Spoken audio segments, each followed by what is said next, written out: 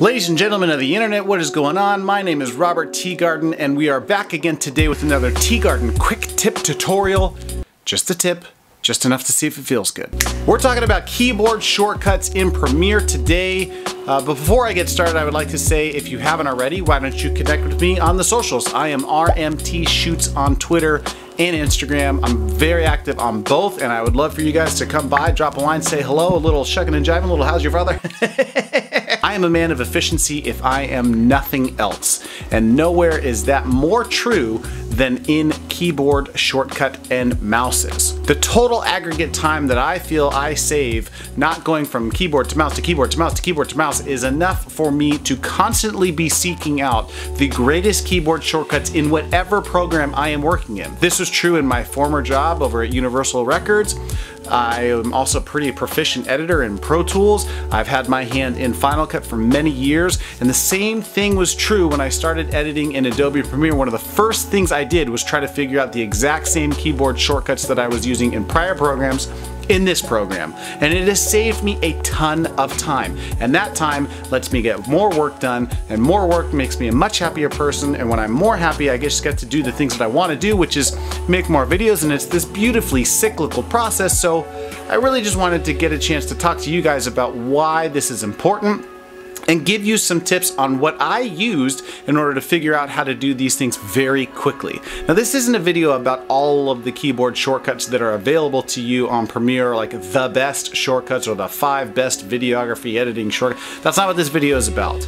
This video is about how do you personally figure out the shortcuts that matter to you, and I'm going to give you a couple ways of doing that. The first one is that down in the description below, I just linked the Adobe Premiere list that Adobe put out for us, so that you can just scroll through and see all the things that you have. I think you can actually download this as a PDF, so it just lives natively on your drive. So there you go.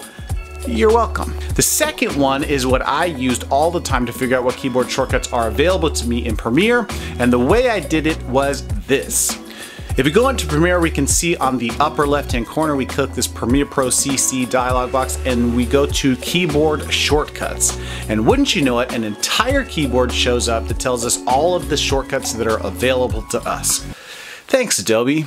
Thanks a lot. Now, the great thing that I found is on the surface we see all of these native keyboard shortcuts. I tend to use this up and down arrow all the time to scroll back and forth between my clips. I'm using Command K all the time to use cuts. I use the Option key so I can isolate just the video and or audio portion and make my edits there. I also use the comma and the period to drop in pieces from my preview window into the timeline all of the time. But what interested me in this particular keyboard view is that if I clicked different buttons, it would show me what other options are available. For instance, if I clicked Command, an entire different keyboard showed up. Same thing for Option, same thing for Shift, same thing for combinations. If I clicked Command and Shift, it would show me a whole different keyboard. So that blew my mind, and I was able to find a ton of shortcuts that I use on a daily basis just by hunting through there. And every single time I'm in this window, I find new and useful keyboard shortcuts that I use all the time.